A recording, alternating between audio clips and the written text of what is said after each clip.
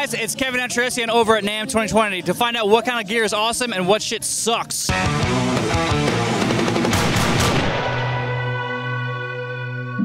Here with my good friend Glenn Fricker. Everybody, you know him. He's been what the fuck is that asshole doing on this show? He's been a huge influence on my channel. Obviously, I remember watching, one of my clients sent me your video about the coupling the mic thing. It was the first one I saw. I'm like, wow, that guy is a genius. Because he's like informative, yet funny, and it engages the audience. So I thought that was really cool. It never ceases to amaze me how human beings can fuck up using even the most basic technology. I was just trying to get out my frustrations, that's all. There's no genius about it, just call it dumb rock. But done very well. Kevin and I used to play Elite Dangerous together just before my channel really took off. Actually, we used to do that, and that was a lot of fun. Yeah. I haven't touched it for too long. Well, I keep trying to get in the back end, sucking back into the game. I don't have time. I'm too busy doing this shit. But one day we'll figure it out. We'll slow it down. Yeah. So I just want to see, like, what are your favorite things you've seen innovation-wise at this NAMM?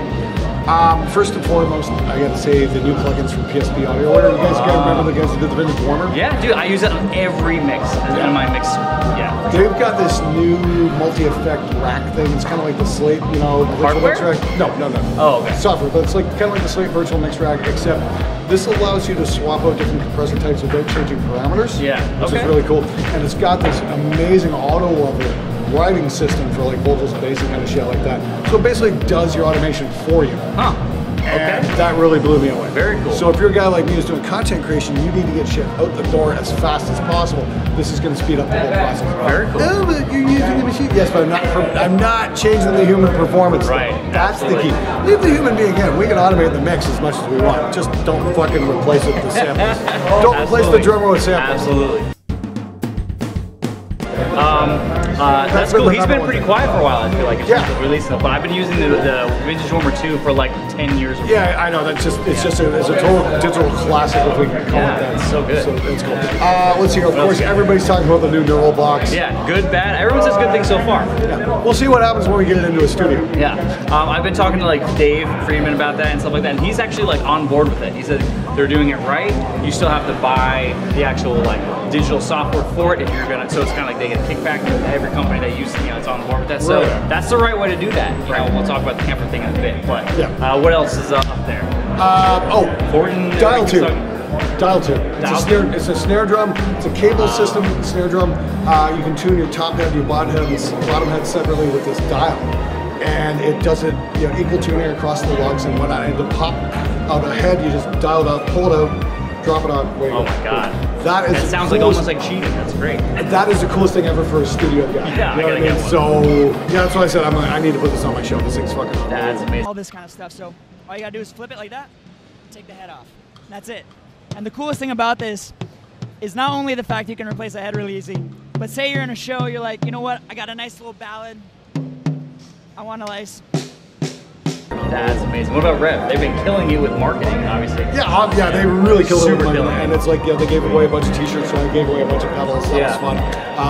Of course, the most important thing at NAMM this year was the SMG cockblocker noise gate. Yes! I've still got a few of those left, so if you want to get your hands on one, don't take my word for it. Watch Olaf, Fluff, Trey, and Henning Polly as well. Watch their videos and see what they have to say. Awesome, very cool. What else? Everybody's also talking about Universal's Luna system. It really integrates their whole hardware platform very tightly with it. And just kind of takes that extra layer of fiddliness out of the process, which I think is pretty cool. They still need a loop back, which RME does. And so if you do a lot of live streaming like I do, the Universal stuff, it's been a pain in the ass. I had a discussion with them yesterday, but they're like, oh, well, we have a workaround. I'm like, I don't have time to do workarounds. I need to get shit done. Fix this fucking. So is it a beta now, or is it a release? No, it's a version 1. Okay. It's a version 1. All right. Hopefully they'll get it fixed. I'd love to get away from Avid, but I don't know if that's... Universal, your shit's pretty tight, but there is room for improvement. I really like your plugins and just the whole DSP integration and stuff. Speaking of DSP, RME's got a new Babyface Pro. Okay. And that's looking pretty cool as well. That comes with some nice stuff on board. And they've just kind of bumped up the converters and the microphones and everything on it. It looks pretty badass. That's still going to be about $900 for a 2-channel unit, but it's fucking stellar. They've always made good stuff. SSL's got a fucking dirt cheap interface too. I think it's like $200-300 for a I saw the little guy. Yeah. That's pretty wild. So you can now own an SSL component. That's pretty fucking. That's pretty cool. So you've been doing a lot of pro audio then, it sounds like. Yeah, Really getting in there. Yeah, exactly. I mean, like, there's some guitar stuff I've seen and whatnot, but I mean, like, my heart's mostly in pro audio, you know what I mean? So that's what I do. You're a studio You've been too? doing it how long? You've been doing it longer than me. I've been doing it for like 15 years. I started in '98. Okay. Yeah, so similar though, similar. But like I said, I love doing the guitar stuff. Don't get me wrong, but my heart really is in pro audio. Yeah. Drummer's got a really cool dual channel mic pre dual compressor for $1,500. Okay. All analog. Is there gate included? Is there gate included? I don't know. One of their famous gates? I'm gonna get to check it out soon. We'll see what's up. Awesome. Okay, dream setup. What console is it? You get one console. You know, 32 channels, whatever, 64 channels. Probably an SSL. Okay. I would go with API, but SSL is great because you get a lot of Well, that's flexibility the with sound. mixing. Yeah, the SSL is like that's the sound of all the records I really love growing up on. True. I mean, like, that would probably be my dream setup. Works for CLA, so Yeah, there you go. Awesome, cool. Last thing, bit of business here. So we're doing a bit of a thing here, talking to amp manufacturers about the Kemper Profiler and how it actually affects their business directly. Because it does, you know, like a lot of people, especially, I'm not gonna say certain people's names because they want them to remain nameless, but they put out a brand new amp, a lot of people bought it, and they had a 70% return rate because people were profiling them and then just returning them. Oh shit. Yes. That's not cool. Yeah, and actually certain people have put something on their input signal on the chain that detects the frequency sweep and then blocks it and shuts down the amp. Wow, smart. That is very smart. So it's a little bit of like piracy protection in a way, and I was wondering how you feel about that, about like somebody spends their whole life R&D slaving away on an amp, Scott Splon, somebody, whoever, you know, and they make this product and then another company comes up with a box that just clones it, no licensing fees, no royalty, anything, and then just sells that.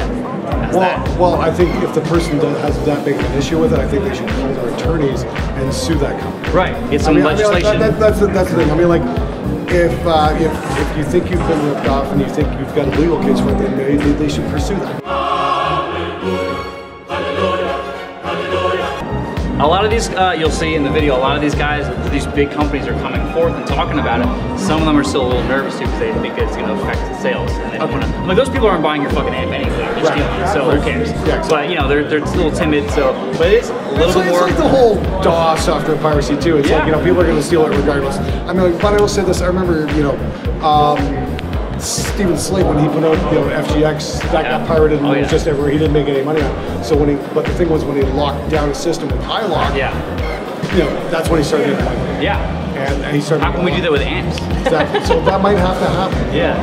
And that's the thing. I mean, like, the thing was, the Slate plugins were so good they were worth paying. You know what I mean? Same with the Wave stuff. Same with a whole bunch of other things. You know, it's like, I understand, it's software protection really sucks. And it makes the end user have to jump through some hoops and that kind of blows, but I do understand why it's necessary because people do need to make a living. So if you're an amp manufacturer and you're getting your stuff ripped off, maybe you should probably talk to Kemper about that and say, okay, this needs to stop. What can we do? Exactly. Some kickback or something? Exactly. I don't know. And if they refuse to do it, then you go to litigation and deal with it that way. Sounds fair. I mean, like that thing. I mean, like this. I'm only one person. Ultimately, the lawyers and the courts are going to have to decide that one.